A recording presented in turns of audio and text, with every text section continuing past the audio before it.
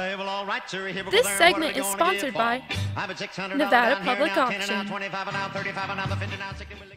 We have a big auction again, and it's this Thursday. So we're still on Thursday nights. We start the auction at 5:30 at night. We do all of our coins first. Then at 6:30 we do all of our collectibles, antiques, purses, stuff like that. How can people preview? Preview is all day Thursday, 9 a.m. to 5:30 p.m. The catalog is also online at auctionnv.com. You can see the full catalog. And again, at 5:30 on Thursday, we start doing all the coins first. Silver, bullion, I got some gold in there, lots of proofs, graded coins, key dates.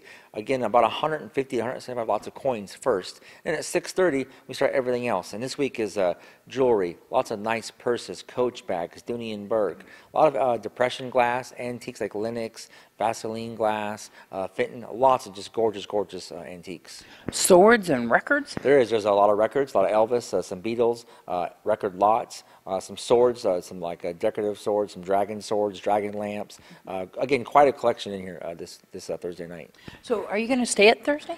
We're undecided. We're still letting the crowd kind of figure out what we're going to do, but we've been on Thursdays now for like the whole month.